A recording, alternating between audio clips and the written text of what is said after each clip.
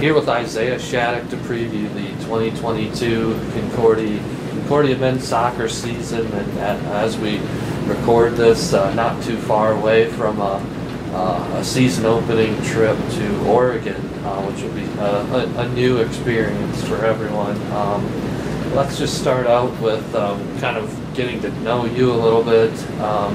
You graduated from Lincoln Southwest High School, so not far away from Seward, but why was Concordia the place for you? Yeah, well, I've been here for 3 years. This will be my fourth, and I've loved every second of it. I love the sense of community and camaraderie with everyone on campus, to be honest. And it's felt like home since the beginning. I think everyone does a good job of making people feel that way, even when visiting. So that was a pretty easy decision for me as to why I decided to come, as well as I didn't want to stray too far from home as well. So it's a 30-minute drive back home, which is nice for when I want to go visit the family. So not too difficult of an adjustment. Was there anything that maybe has surprised you about this experience as a student athlete here? Yeah, I've had a lot of growing up to do. I've grown into my own person. I'd say I'm proud of the man I'm becoming, and I've been learning from a lot of people here, and I've been happy for the guidance I've been given from professors and people, and even working with you, for example. It's been a pleasure. So. Well, you get introduced to a lot of different people from different backgrounds and countries when you're part of the men's soccer program here, but how has that maybe changed your perspective on things, just meeting all types of people from different places? Yeah, it's been really fun. It's cool to see us all come together. It's fun, the cultural differences. And then when we all step foot on the field, it's all put aside and we're playing together as a unit, and it's cool. It's funny hearing different slang and terms used from all over the world. I wouldn't trade it for anything, and now I got a friend in basically every country all over. So, how many languages can you speak then? English. Just I can speak English. I know a few terms in other languages, but those will not be said. Right. So Coach Whitus is entering his 15th season as head coach here. What have you maybe observed about him that you feel like has made him successful over a long period of time? Yeah, he's composed.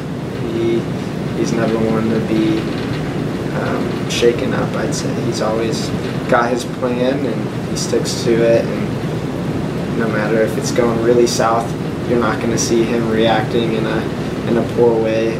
He'll try to guide us back on track and redirect us in the way that he wants us to fix whatever issue it is that we're having on the field, or sometimes off the field. He'll keep us all in line, and I think that is a big reason as to why he's been so successful.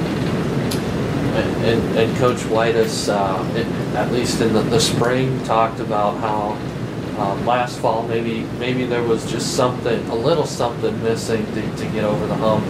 Maybe it was grit or attitude. What do you feel has to be maybe different to change some of those results into wins this year? Yeah, that was a big topic in the off-season this year. We came together individually as a team and with the coach, and we decided it needs to be something culturally within the team that we need to change. We come together and created a set of rules that we have as a team to help lead us to that goal of being successful, and we're implementing it, and we're holding each other accountable, and I think that's a step in the right direction, and we'll see how it plays out. Well, the talent seems to be there, despite what the record was last year. Like you said, a lot of close calls, but how would you kind of assess what the depth of the talent looks like? You've had a few days now of fall preseason camp as we record this? Yeah, I'm excited to see how we compete against others.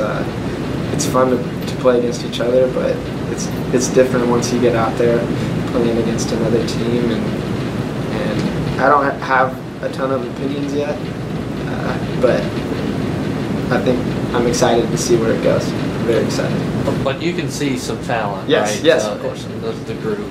Yeah. How about in 3 years so far at Concordia, what's been your favorite moment on the field? On the field? Yeah. Oh, I would have to say, I guess it's not a particular moment, but something about coming together and ringing the bell after a win makes the hair on your neck stand up. That's something I always look forward to. It's a tradition I love, and that the crack of the bell, it has to make opponents feel a little worse about the loss. So.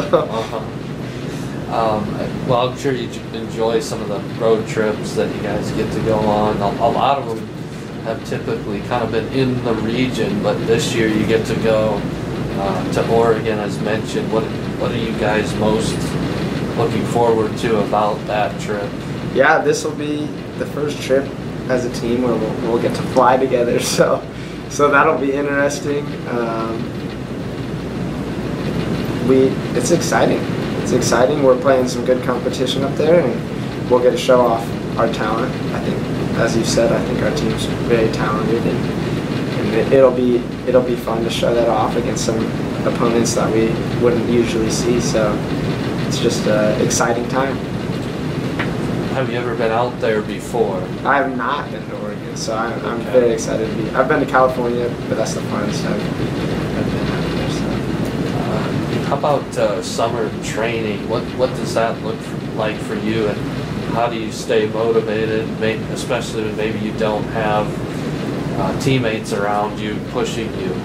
Yeah, there's a group of guys back home that I played high school with, and we'll go out to the field together, and we'll do individual sessions and keep each other sharp, and then hit in the weight room for injury prevention, and then I play the occasional Sunday league against some older guys just to put myself in a competitive atmosphere to have some fun. So that's what I usually do for the summer.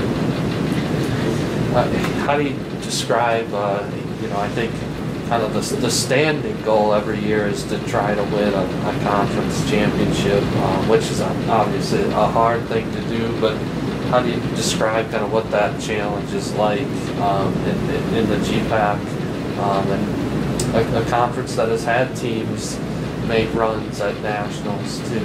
Yeah, the GPAC's it's a quality conference, quality competition. You really can't take a day off against our opponents, so I guess what we have to do is make sure to come prepared and sharp every day, whether it's in training, meetings, looking at film, when we're on the field. We just got to make sure we bring our all, we come as a team, and when somebody's down or not there for the day, having each other to bring each other up is what we need to do. So that's what I think will lead us to a successful season, and hopefully it would be, I guess, finish in a GPAC championship. So.